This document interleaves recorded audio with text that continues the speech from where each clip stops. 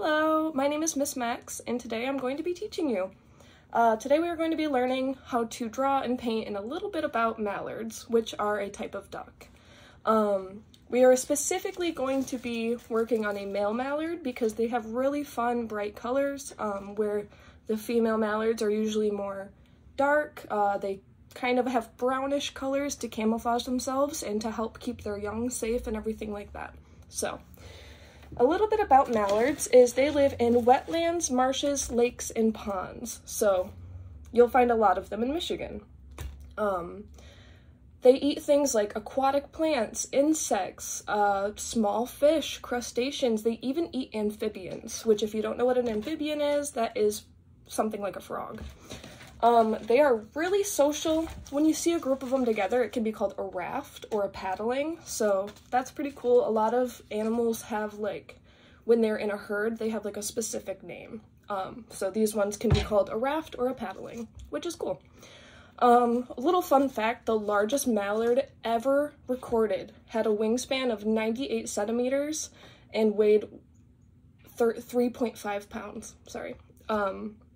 Mallard ducks play a really important role in the wetland ecosystem.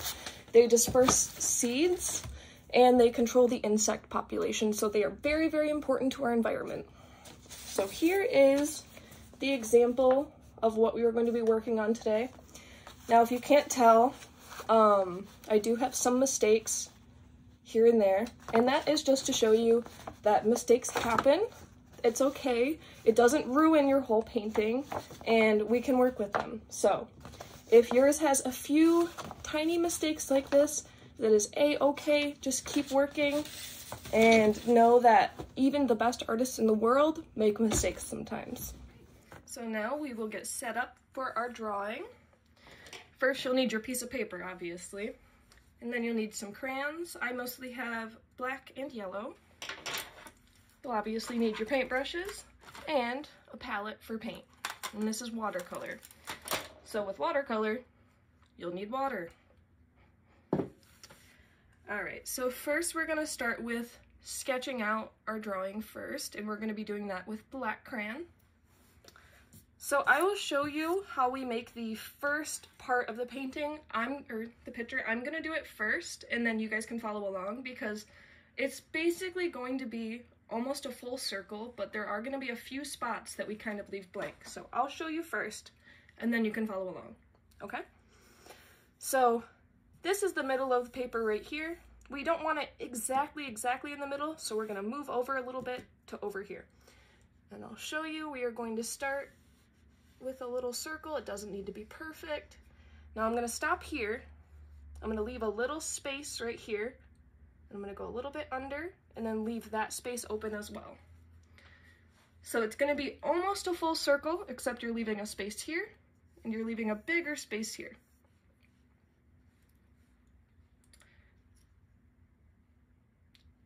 Sorry, you can see my cat's paws reaching over here. If you guys need more time than I'm giving, feel free to pause the video and keep going. I'm going to move ahead though. So the next thing we are going to do is, so this is going to be his head shape. We are going to make the beak of our mallard. So to do that, we're going to go to this little open shape here. We're going to kind of do a line slightly curving inward. It's not going to be a straight line. We're going to kind of curve it. After we do that, we are going to make a triangle connecting those 2 points. And that will be his beak. All right, next thing we're going to do is right inside of his head, we're going to do a little kind of oval shape for his eyeball.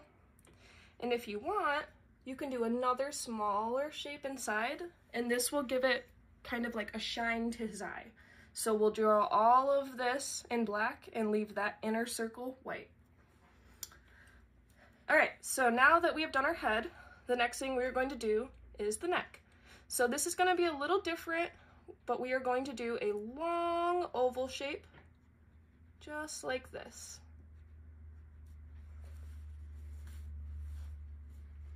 All right, and that will be his neck. So the next thing we're going to do is we're going to work on his body.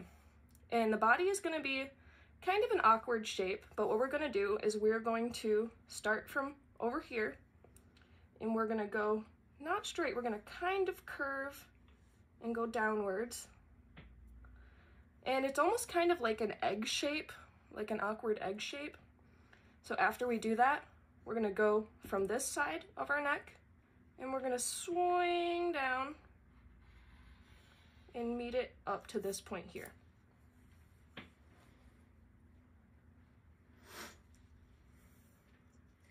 Mine's not perfect. If yours isn't perfect, that is a-okay. We're not looking for perfection, we're looking for effort. So I'm going to just redraw my lines really quick. It's because I like mine a little bit thicker. All right. Now, once we've done our body, what we are going to do is give him a little wing. So we'll do kind of a rainbow shape there. And once you've done that, you are going to kind of make a long triangle shape connecting on each side. Just like that. So that's going to be his wing. If you'd like to add some detail in it, I like to do a few lines like this, just to show his wing has some detail in it.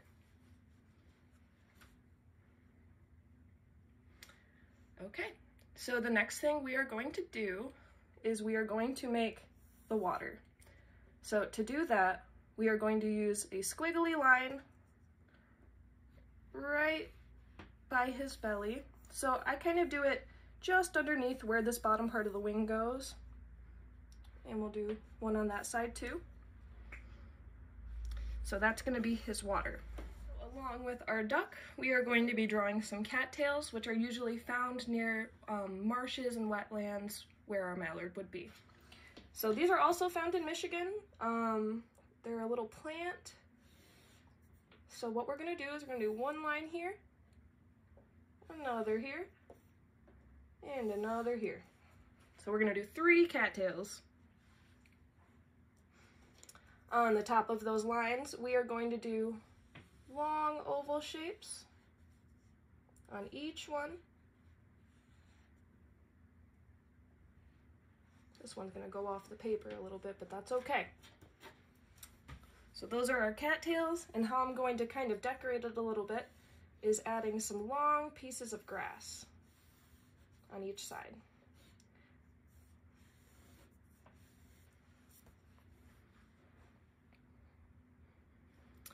All right, in our water, feel free to add some waves.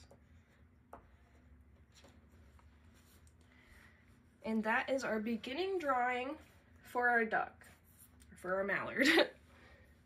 So now we are going to start painting. Okay, now that we have our beautiful mallard drawing, all we have to do is add some color to it. So these are watercolors, which means they're activated by water. So if you should have a little glass of water next to you to dip your paintbrush in. We're going to start with his head. So I'm going to take my paintbrush, and if you want to get any excess water, if you think you have too much water on there, you can just wipe it right against the side of your thing. Don't flick it onto here because that can make a really big mess. Just wipe, okay?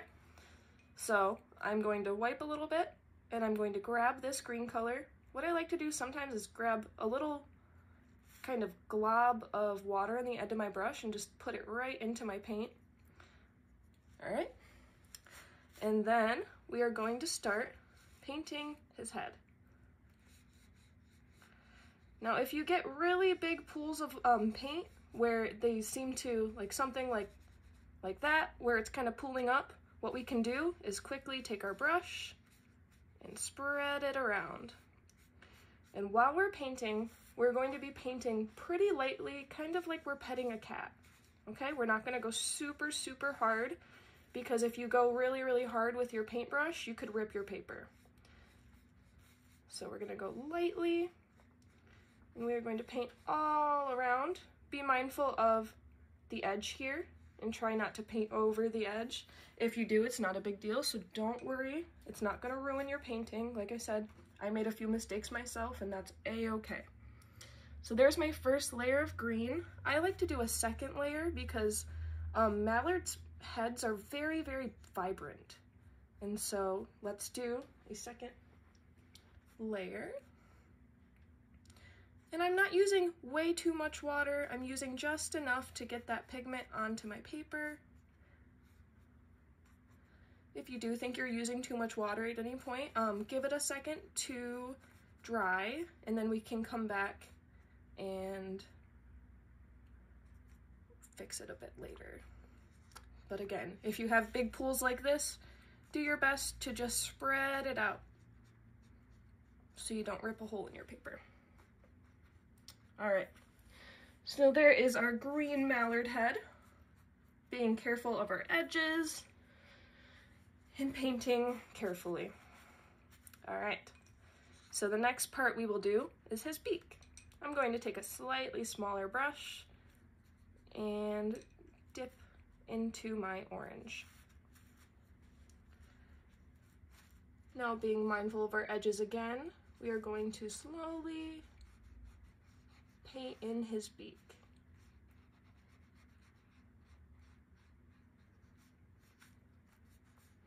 And if you see me wiping my paper like this, if I do get a little bit outside of the lines and I catch it right away, I'm able to wipe it with my finger and it comes right off. But if it dries, and this does dry very, very quick, then it won't come off, but that is a-okay. Like I said, mistakes happen and we learn how to work with them. All right, so now that we have our green, see, I even, right here, some of the green's coming over here. And that's okay, that happens, it's part of life. So the next thing we will do is, I don't know if this is really the most important part of it, but I do like to, just for my own brain, take a little bit of white and put it on his neck. See, it doesn't really change much, but I am able to kind of erase those two little marks that I made in my white. Now they're all gone.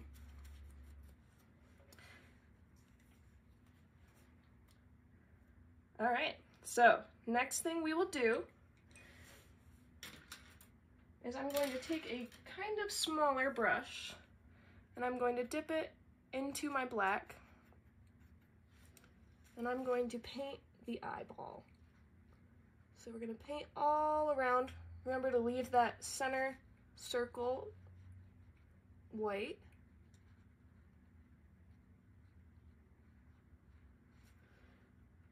And I like his eye to be a little dark, so I will, after my first layer, go in with a little bit more. And here's a hint, if you want your watercolors to be a bit more pigmented, which means if you want them to be more bright, more vibrant, you use less water. If you want them to be a little bit more, what's the word? Not as bright, you would use more water. So I'm going in and I'm just giving him his little black eyeball. And if you see that I left this white in the middle, it kind of gives him a shine effect on his eyeball. All right, so that is the head done. Next, we'll move on to the body. So while the head is green and the neck is white, the body is brown. So I'm gonna go in, I'm gonna dip a little bit of water in my brown and mix it around a bit. And if I have too much water, I can just either rinse it off on the side here or over here. And what we're going to do is we are going to fill in everything but the wing with our brown.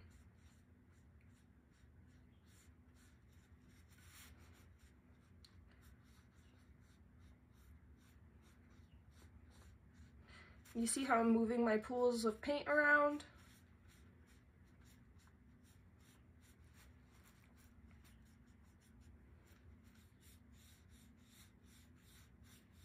And we'll just paint, paint, paint.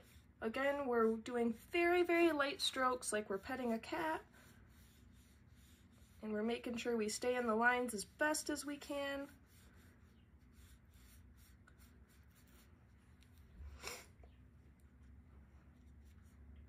Around, oop, you see? I messed up right there, but that's okay. All right, so now we've got pretty much a decent color for our body, like that.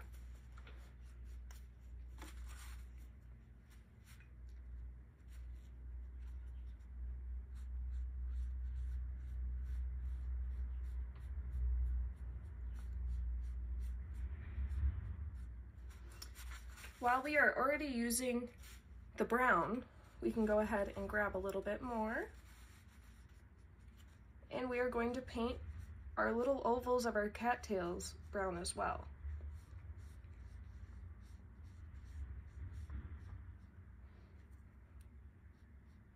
Sometimes a good thing to do if you get pools like this is to dry your paintbrush off a little and then start moving it around.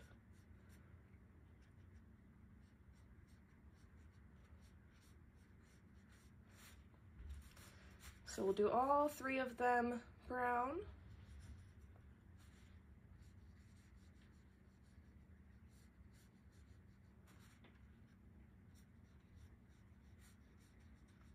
Just like that. Okay, so now we can paint the wing of our duck. And we're gonna do that by using black, but we're gonna add a decent amount of water to it because we want it more to be gray than just plain black. So here we go. A lot of water on my brush so it's not just a really, really crazy black. Because like I said, it makes it less pigmented if you use more water. Just like that. Now if you want to add a little bit of a darker color around the edge, feel free. That's what I like to do, but it's definitely not necessary.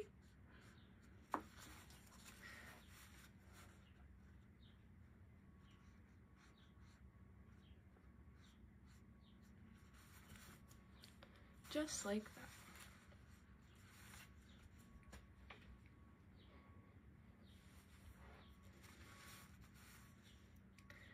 All right, and next we will paint our leaves that are attached to our cattails.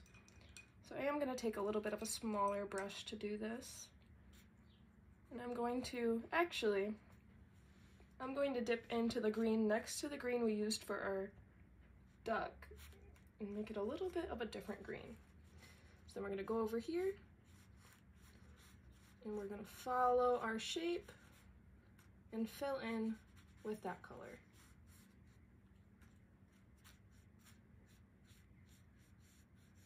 Just like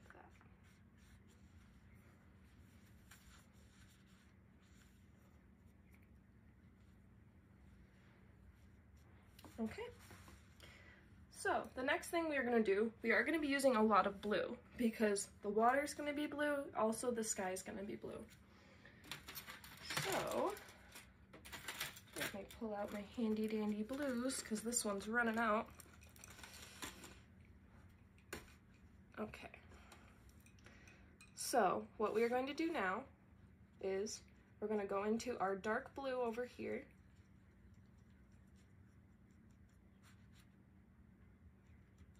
I like to put a lot of water in there because I don't like it so pigmented that I can't.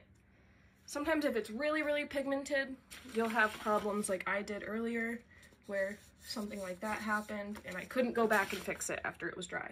So I like to add a decent amount of water in here just for my own sake. But all right, we are going to paint the water. So what I'm going to do is just light brush strokes across, being mindful not to paint on top of my duck. You're just going to slowly and lightly paint across the bottom.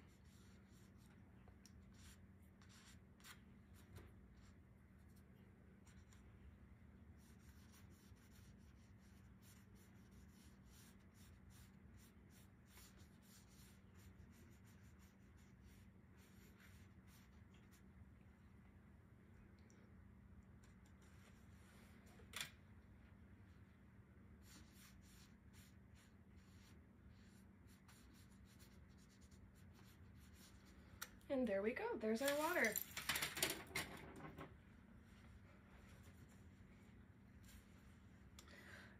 All right, and so for the sky, we are also going to do a blue. think I'm gonna try this light blue over here. And it is very, very light, so we might have to do a layer or two. And we'll paint right across our top. Again, being mindful of where all of our shapes are already.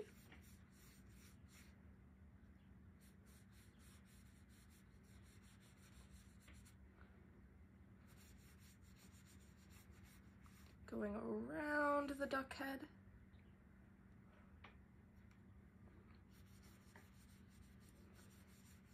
And we're gonna make sure we cover every inch of the paper so no white is showing. Because that's how we make a completed project. We make sure every I is dotted, every T is crossed, and we just make sure that our paper is fully painted.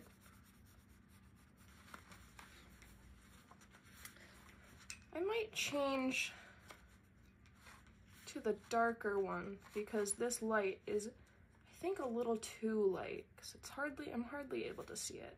So I am gonna switch to my darker paint, my darker blue on top.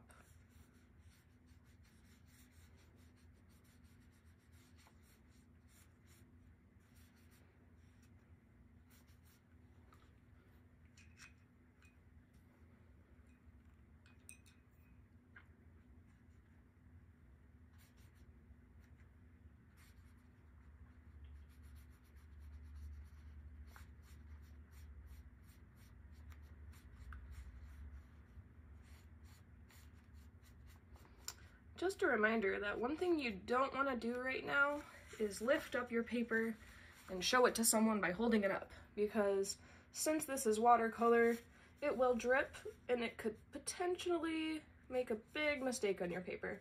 So just for now, until it's completely dry, leave it flat on the table.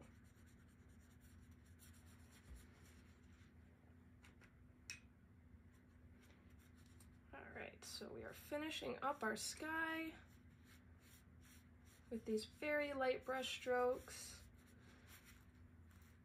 We're giving him a beautiful sky to look up at while he swims in his little pond or lake.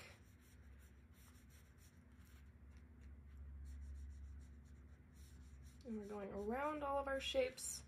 I'm going to keep reminding you guys that a mistake is not the end of the world, and we can work with them. I don't know if you've noticed, but I've made a few just minor mistakes here and there as we go. And I just fix them or work with them as I make them. Okay, so here is our mallard. I hope you guys had fun. I love mallards. I think they are really, really cool. They are really important to our ecosystem. And now you know how to draw and paint one all for yourself. So, all right. So now we have finished our mallard, our little masterpiece. I hope that you can take away some fun facts about our friend the mallard, and hopefully you've learned some cool tips and tricks on how to paint with watercolor. I cannot wait to see you guys again. I hope you had fun, and yeah, see you next time.